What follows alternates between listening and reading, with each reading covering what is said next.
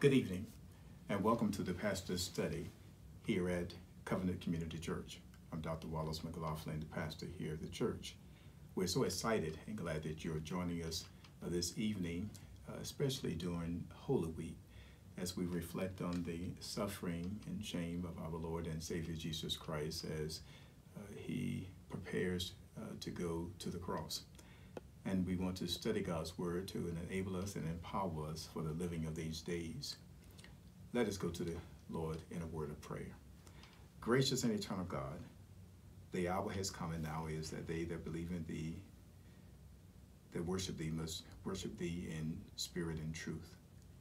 And dear God, imbue us with Your presence and Your purpose and Your power, and reveal to us the bread of life, the spoken word, that it may change our lives, encourage us, and give us power and courage and wisdom for the living of these days, particularly these difficult days. Use me, bless those who are hearers, and pray to God that if there's anyone under the sound of my voice who do not know Thee and the pardoning of their sins as Lord and Savior, that they may be convicted by Your word and must cry out, Lord, what must I do to be saved? Use me. Bless the word. In Christ Jesus' name we pray. Amen.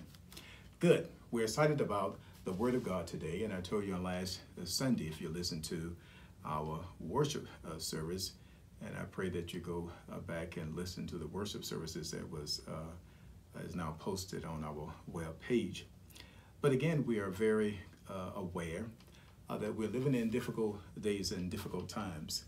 And we do believe, and I'm excited about, that there's a word from the Lord. I think if there's anything that I'm excited about in these difficult and challenging days, is that God does have a word for us, a word that will enable us and empower us to live and face with courage and conviction of these days, and with a sense of hope. And for someone who do not know this, their Lord and Savior Jesus Christ, I invite you to join with us and listen and just dig a little deeper, because I don't know how anyone can make it today without a hope in the saving grace of our Lord and Savior Jesus Christ. We're living in difficult times, and I would almost liken it to a war. Even the president said this is a war, but I believe it's also a spiritual war. The darkness of evil and the powers that would have us to be fearful and anxious, but God is always in charge. In this spiritual war in which we find ourselves, there's no greater weapon at our disposal than prayer. I shared this with one of my sermons, and when we were talking about God's vaccine for anxiety is prayer. And so we want to go a little deeper about prayer today, because it's also, we want to be reflective and thoughtful that Jesus, as we celebrate Holy Week, that Jesus will be going to the Garden of Gethsemane, and he has the disciples there with them, and he asked them that they would pray with him. It was a very crucial hour, a very difficult time. And then he found them asleep, and he could ask, could you not have stayed awake and prayed with me and been there with me? And their spirit, I'm sure, was willing, but the flesh was weak, and they did not hang in there with him. And so we need prayer. And we have resources of heaven at our disposal, and we have the opportunity to tap into them every time we pray. This week's text, and I pray that you get prepared and have your Bibles with you and already turn to the text. We will see what wartime prayer looks like, and because this title for this message from the book of Psalm 20, is wartime prayer, because not only do we need prayer, but we need a wartime prayer. I'm mindful of the movie War Room, and she would always go into her war room in prayer. You need a war room in your home, a place to go to pray, but you also need a specific prayer. I like to think of it as a wartime prayer, because we're into battle. Just a background and context is that before David and the Israelites headed off into battle, they spent time in prayer asking the Lord for protection, help, and deliverance from their enemies. They prayed, and this is very important that I want you to understand, why this prayer, a kind of a model prayer that will be helpful for all of us during these days. They prayed with expectant faith, believing that God would be faithful to his promises towards them. Let me say that again. They prayed with expectant faith, believing that God would be faithful to his promises towards him. And as we look at their prayer to God, we will see some of the characteristics of their prayer, the characteristics of a prayer warrior, and what you ought to include in your prayer. And in this spiritual war that we are in now, these difficult days and the challenges we're faced, we certainly need God's help. And we must be a people who are fervent in prayer. James says the fervent prayer. James says, the fervent prayer of the righteous availeth much. Now, let's go to our text, and we're going to go little by little and just kind of exegete the text as best as we can for our understanding. Psalm 20. And let's read verses 1 through 4. Then we'll read the concluding verses down to verse 9. And I'm reading from the New Revised Standard Version, Psalm 20. One caption, it says here, a prayer for victory. And that's what we need, victories. Here, a Psalm of David. The Lord answer you in the day of trouble. The name of the God of Jacob protect you. May he send you help from the sanctuary and give you support from Zion.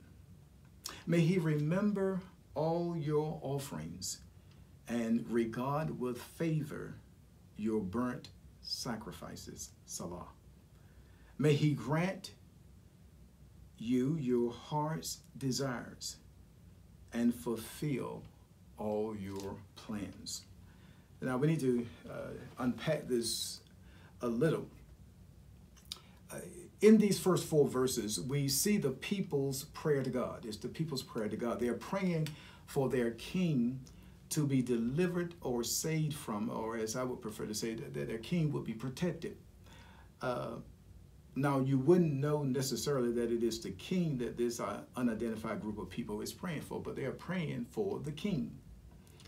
But you do get the sense that they are praying, first of all, they say, the Lord hear, the name defend, send and strengthen, remember, accept, grant, and fulfill. All of these verbs and the way they are stated alert us to the fact that they are being spoken as a prayer.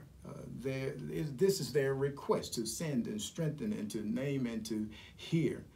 And they have been directed, that the Lord in the name of the God has been directed. We're going to get to this in a second. And this prayer request is being directed to the Lord and the name of the God of Jacob. And these 2 descriptors point to the same exact being, the one living and true God. The God of the name of the God of Jacob protect you. The Lord answer you. And all of that has been directed to God, but we're going to unpack that. What does that mean? So it is a prayer, and like it could be our prayer. Now, this is important. On whose behalf are these people praying and making their requests? And if we look at the pronouns being used in verse, it says the. 4 times in Psalms 1 and 2, it says the. Twice in Psalms in verse 3, the thee, thine, and thy in 4. The requests are being made on behalf of someone, not multiple someones, just one someone. And I've already let the cat out of the bag and told you that the prayers have been offered for the King of Israel. This is going to be important. We're going to talk about this. But this becomes very clear in the next few verses, and then we'll turn to them shortly. And so there are a number of requests, but they've been made, they're praying, but they're being made on behalf of the king. Now, look at verse 1. It says, the Lord answer you in the day of trouble. This phrase, in the day of trouble, or could also mean in the day of distress. and it appears over a dozen times in the Old Testament. And in several of those instances in the Old Testament, it is speaking of the invasion of a foreign army.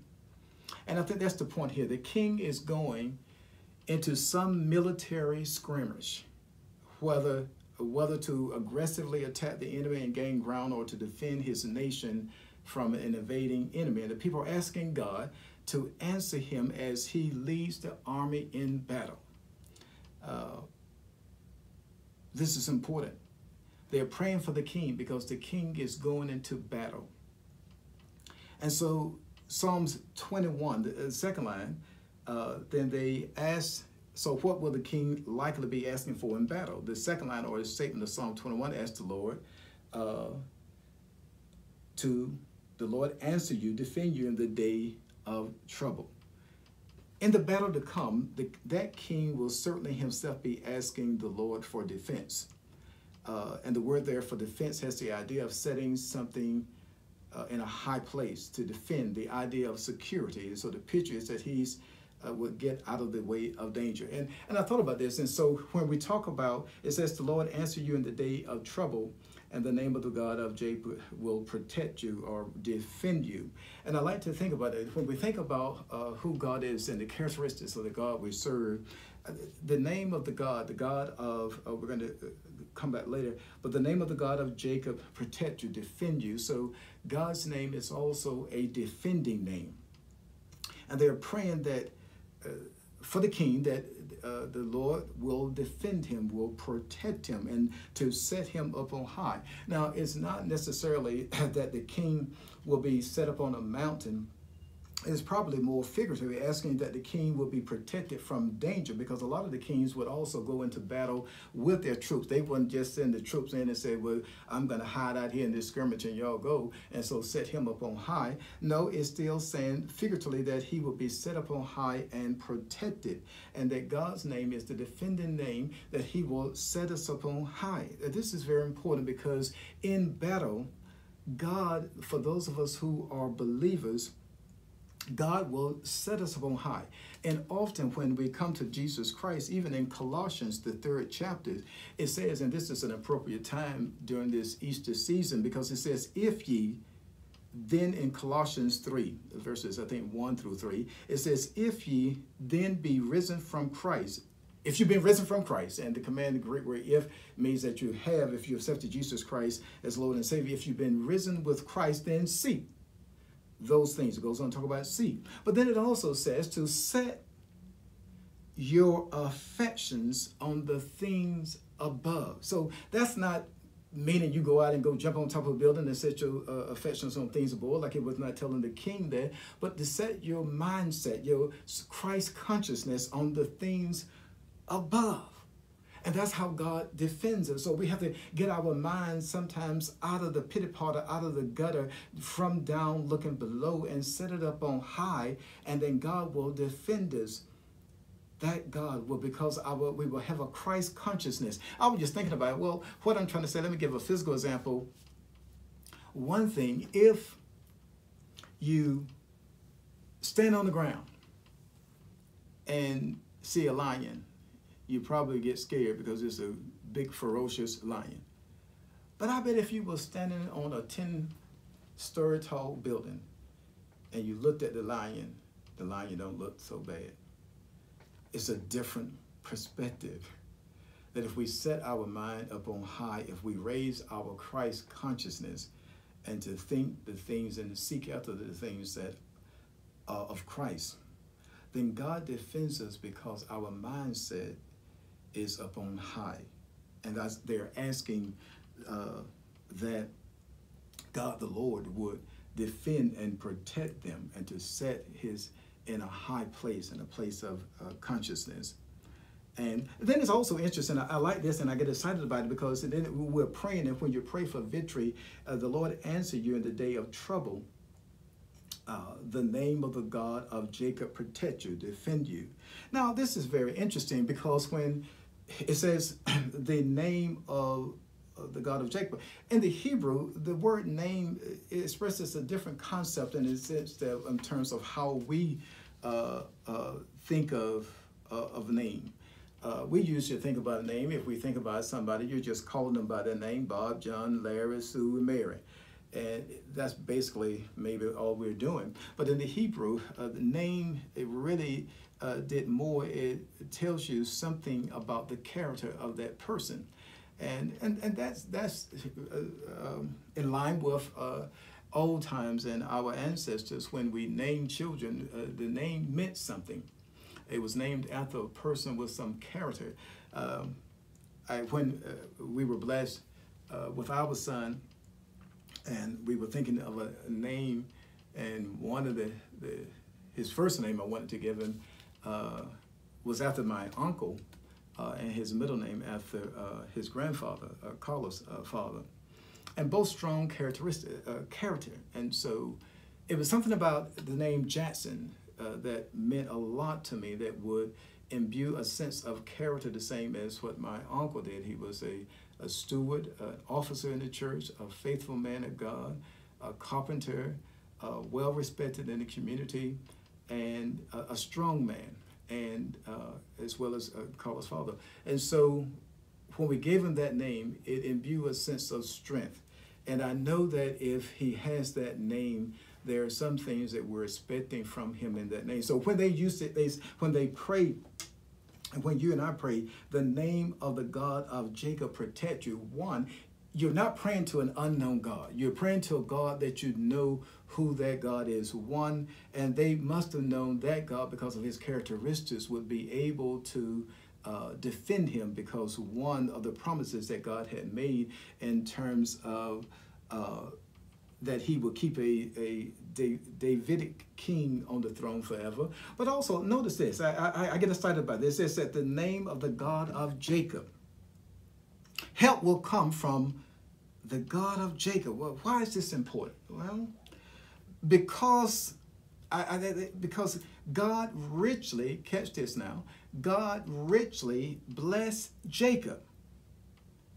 And Jacob didn't do a thing to deserve any of it. I got excited about that, because when I pray to the God of Jacob, that God, it says to me that God will answer me as he answered these people in their prayer, and they're praying that God will protect their king, the God of Jacob. Because if God blessed Jacob and Jacob didn't do anything to deserve it. Jacob, as you know, was a trickster. Jacob was a supplanter. Jacob was a deceiver. He deceived his brother Esau, and he stole the birthright from him, and he was a cunning man, and he had a lot of flaws. He had a checkered past like many of you and I, and yet he was blessed. Now, you go later on in Genesis 32, and that he was blessed and wrestled with the angel all night, and he had a halt and a limp in the hollow of his thigh, something that he would always remember for the rest of his life. But then his name was changed, and he was blessed in spite of who he was. That's the kind of God that we serve when we pray. We know we're praying to a God, another way of saying that he looks beyond our faults and he sees our needs. So he prays. But the other thing about it, he prays in the name of the God of Jacob to defend thee. He's praying because this God, this is very important, this God stands ready to help us with those same blessings if we are like Jacob. What do you mean, Pastor? If we are like Jacob, desperate for the son's inheritance, for what God would do for us. If we are desperate, Jacob wrestled with the angel all night long. I had a sermon one time I called All Night Long. Well, no, maybe I took it from Lionel Richie. He had a song on one of his albums, All Night Long. Well, he was talking about partying all night long. That's not what I'm talking about. I'm not talking about partying all night long.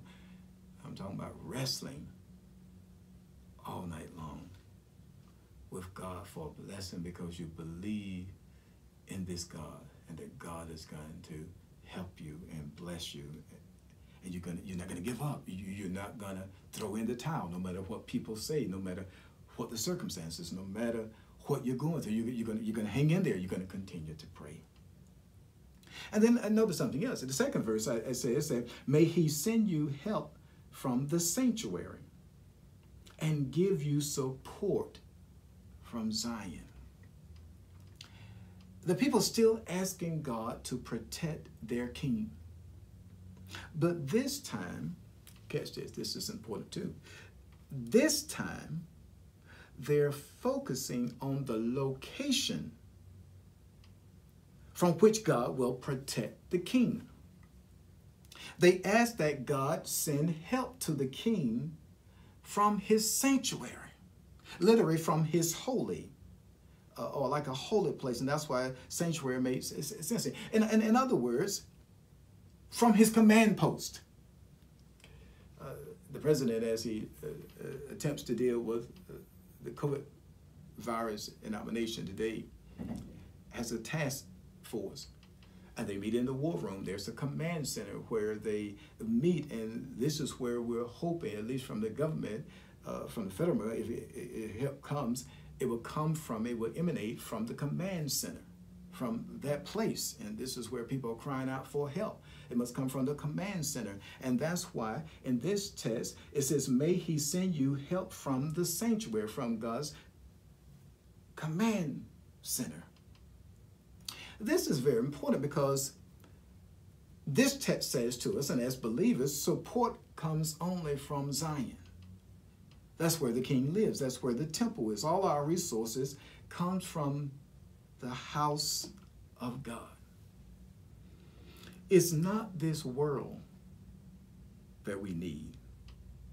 It's the treasures of heaven. We may even lose those things in this world in our struggles against the enemy. But God fills us with his inheritance as a replacement.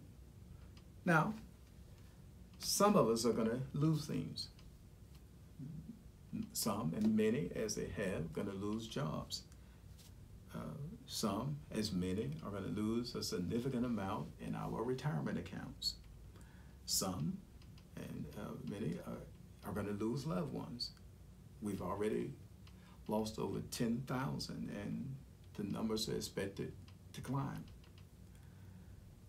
We may even lose these things in our struggle against the enemy. But hear this, but God fills us with his inheritance as a replacement. And that's why it's something that Paul considered far more valuable than any trouble he had to go through by comparison.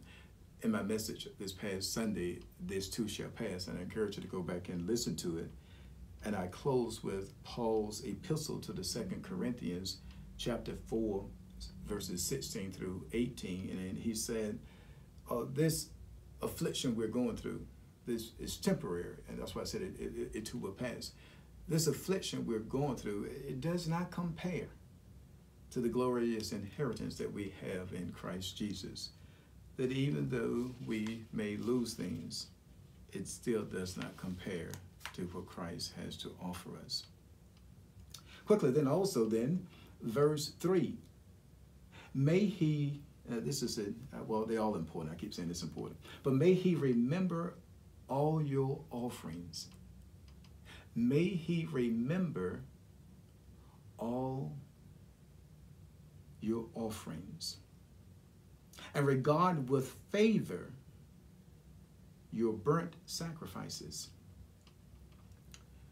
The people asked that the king's religious devotion to the Lord would be accepted.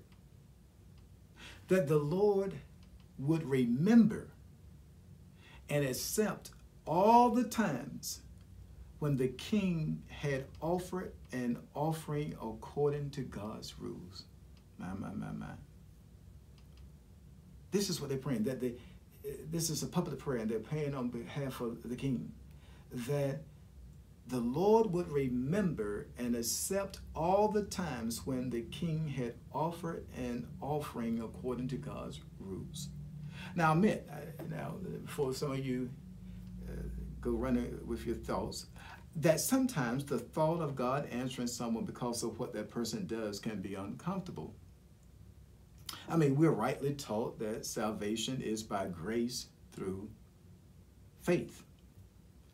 It's not because of what we do.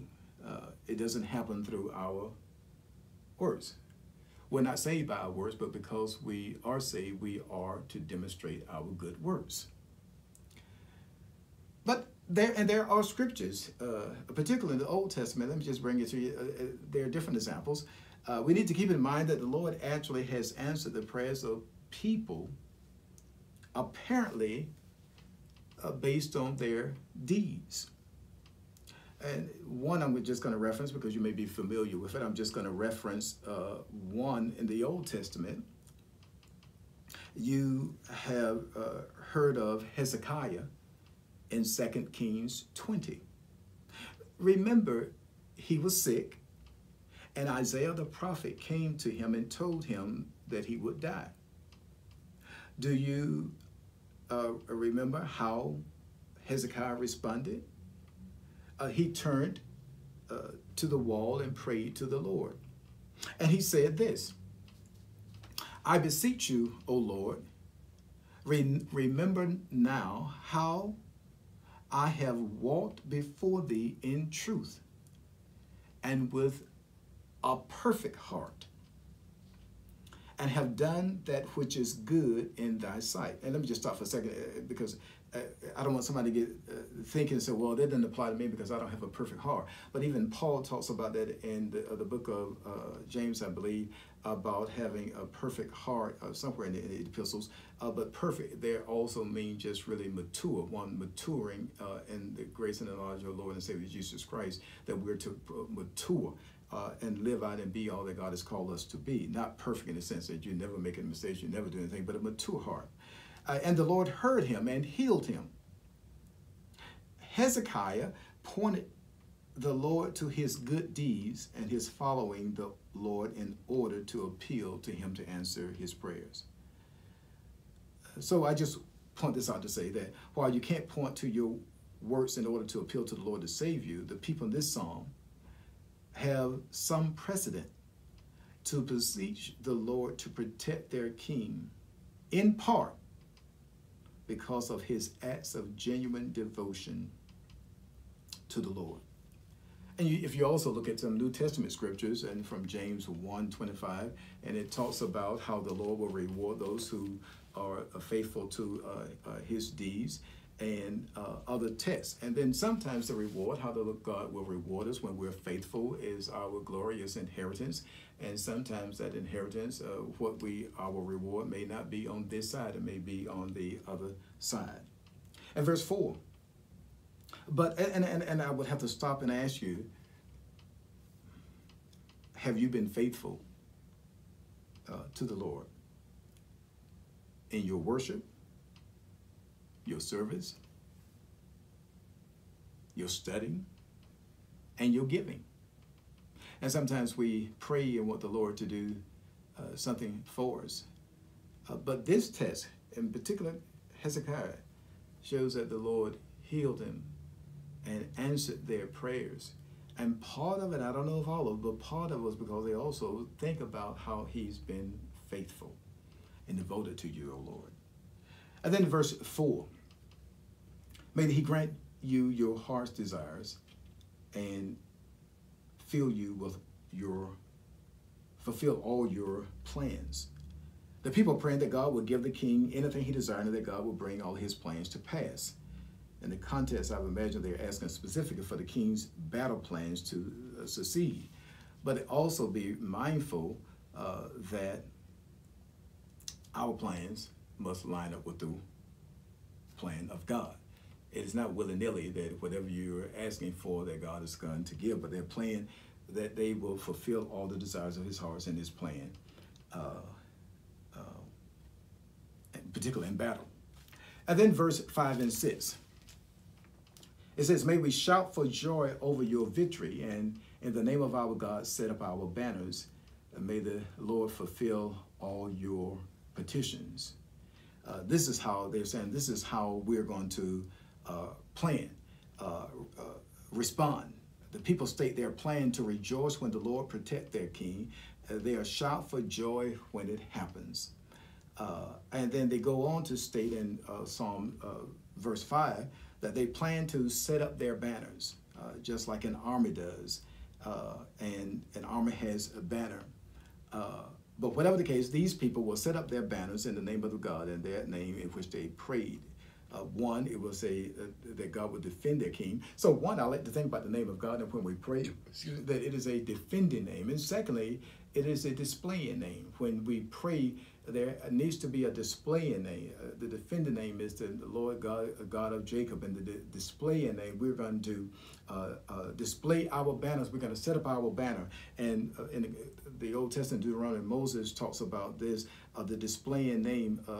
I talked in one of our Bible studies that God is also, the characteristics of God is that he's Jehovah Nissi, a displaying God. And what that means is that we got to display and let the world know who authorship we're under. When I was in Air Force, we had our flag and a banner that people know we were in the Air Force. But as a Christian, you ought to raise your banner and let people know that all that you have, all that who you are, and all what you do is in the name of the Lord, that you're alive and that you're still here and that you're making it by God's grace. And so you ought to display it, the sign that says praise to the Lord and give God praise, and let a dying world know that we're going to display the name of our Lord and Savior, Jesus Christ.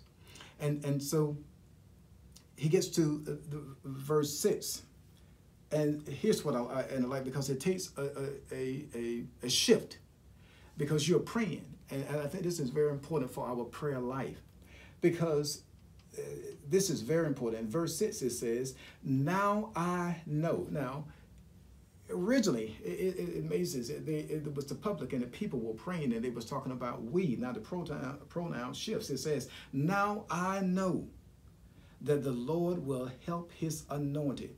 He will answer him from his holy heaven with mighty victories by his right hand. Now I know. So even when you pray, you got to pray. And Mark says in the Gospel of Mark, one thing about the successful prayer, you have to pray and believe.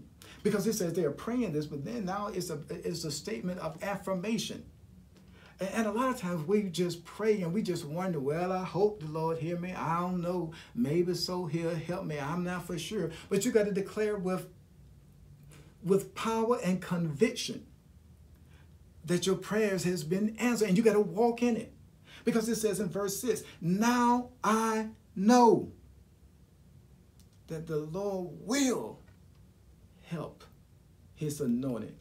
He will answer him from his holy heaven with the mighty victories of his right hand. And I like this. And early in the verse 2, it says that may the Lord send you help from the sanctuary.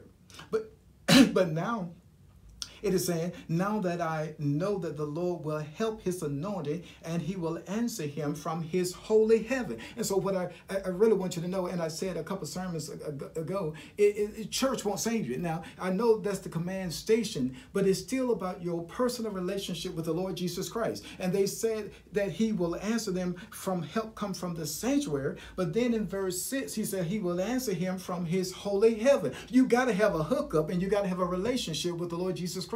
You can be in church, that doesn't mean church is in you. You got to have a personal relationship with the Lord Jesus Christ, because it may start in the church, but it emanates, it comes from heaven, from that personal relationship with our Lord and Savior, Jesus Christ. And then here's what's the practical results of this prayer. He says, some take pride in chariots and some in horses, but our pride is in the name of the Lord our God. Some take pride in chariots and some in horses, but our pride is in the name. Well, before we criticize them, who they're talking about, don't criticize. When it says some take pride in chariots and some horses, well, if you go into battle, you're going to use some chariots and you're going to use some horses. There's nothing wrong with that. That's not the problem. It makes sense.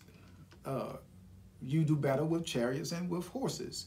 Those are the materials available to you, but even if it might make some sense, it's totally wrong. And the people, the king, know it because, well, I don't want to jump ahead of myself. It's almost like a thought the Lord just brought to my mind, and I've said this before. It's like having an education, but don't let the education have you. It's nothing wrong with having money. Money are resources and materials that we need. We all need money. But don't let money have you. You see, they will certainly use chariots and horses to a great profit. If you're going to win the war and the battle, you need some horses and chariots, you need some money, you need some education, you need a job, all those things. But here's what's important. But they don't call upon those things. They don't invoke them. They don't put their trust in them. The king's people, in contrast to the enemy, will invoke the name of the Lord. It's nothing wrong. Oh, it's nothing wrong with having money and education and fame and houses and lands. But don't call on them. I remember somebody said, and after her husband died, and he himself was a successful physician, and she said he had the best physicians, heart specialists, diabetes, doctor to work on his diabetes, his liver, and everything. He had the best. And the whole time she was talking, I was thinking to myself, but you never said he had the Lord. It's nothing wrong with having those things, because even today, you may have all those things, those material resources, and you might have amassed a lot of things. You may have books and education and degrees and money and fame and popularity, and I don't know, the list could go on and on and on and endless. But don't put your trust in them. And that's what the people are saying here. We will trust in the Lord. Those are the different characteristics. Because in Psalm 28 is the contrasting results of choosing the Lord for protection and choosing other means. It says, what happened to the enemy of Israel in the battle? The verse 8 says, they will collapse and fall, but we shall rise and stand upright. They were brought down and they fell. Now what you want to have happen in a battle, and this is not a time to be falling in this battle we're going through. But in contrast, it says, but we, the king's people, proclaim, we are risen and stand upright. Praise the Lord. Here's another thing that I found interesting as we prepare to close. I find interesting in verse 8, and there are different scholarly commentaries, and I'm going to probably go with this scholarly commentary by Professor Rolf Jacobson from the Lutheran Seminary. If you notice verse 9, it says, give victory to the king, O Lord. Answer us when we call. Here's what Professor Jacobson makes of the following observation that I want to share with you. He says, one of the strange poetic features of this psalm is that the poem moves forward from petition to trust, as we started at the beginning, from petition to trust, but then moves backward from trust to renewed petition. The poem ends with a petition, even though the psalmist has just voiced soaring words of confident trust in verses 6 through 8. We just read that. But now back in verse 9, He's come back and praying again. Is this change a prayerful form of spiritual backsliding? No, he says. Is this renewed petition a sign that the confident trust of verse 6 and 8 is a sham? Again, he says no. Rather, the renewed petition is a hint of what it means to live a life of faith. Let me say that again. It's a renewed petition. If you look at the vacillation between verses 6 and 8, where it is ultimate commensurate trust, and it started out going forward and praying and asking, then verse 6 talks about trust, and I said to declare. But then it comes back in verse 9 saying, praying again, answer us when we call. But this is a renewed petition. It's a hint of what it means to live a life of faith. Can you think of a situation where your prayers have swung between hope that God would answer your prayer, then to some sort of solid trust in God, and then back to a place of needing to commit the situation to God again? Or there's any situations that possibly won't be righted until eternity? Sometimes in life and on our journey, we may vacillate. That's just a part of the journey until we're called home. And maybe that's where some of you are now, and I would encourage you to right your course and go back to verse 6 and 8 and trust God. In this text, we saw a number of things. That a wartime prayer is a prayer that calls on the defending name of God. The name of the Lord will answer you. He will answer, so God hears. We know that God hears your prayers, and he protects because he has a defending name, the name of God of Jacob. He provides, and it says, may he send you help from the sanctuary. Our help and our resources come from the Lord. And for some believer who do not know thee as the Lord and Savior, you do not have a church home, as you're listening to this Bible study, I encourage you to continue to tune into our Bible studies.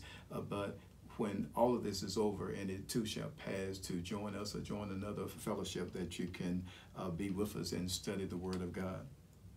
And then it also says that there's a display in name. He will fulfill and he will deliver. So we're going to display, we're going to tell everybody when we come out of this and how we made it. It was by the grace of God, and God kept us, and that God answers all of our prayers. This is a wartime prayer. I pray that you would go back and study it more intently and pray. Also, I would encourage you to pray for each other using these words from Romans 15:13, especially into tough life situations different people are facing today. When I came here as pastor, I hung a banner in the entry point of the church. As soon as you come in, there's a banner on the right-hand side of the wall so that you would see it when you come and leave. And it's taken from Romans 15:13, and it's what I will leave you as we close in prayer. And I will pray that scripture for our prayer. Let us pray. May the God of hope fill you with all joy and peace as you trust in him, so that you may overflow with hope by the power of the Holy Spirit.